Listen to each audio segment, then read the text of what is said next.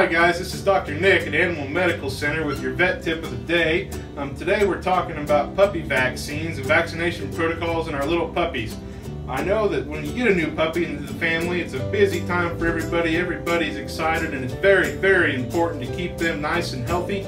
We recommend a series of about 3 different vaccines for our little guys. We start them at about 6 weeks of age with our distemper parvo, and we like to booster that every 3 weeks up until they're about 16 weeks of age.